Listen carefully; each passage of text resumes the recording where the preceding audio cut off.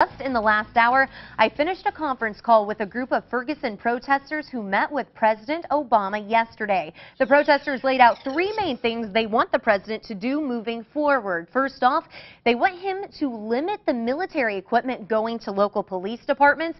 Secondly, they say they want all officers across the country to wear body cameras. And finally, they want the president to reinvest more money to local communities outside of police departments.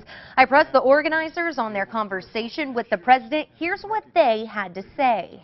What we need to see now is him use the power of his position, the power of the highest office in the land, to enact some real change. We have been on the ground making the changes that we can in our community, but these are high-level changes that we need to see. These are systemic issues, and we need systemic solutions for them. We need policy.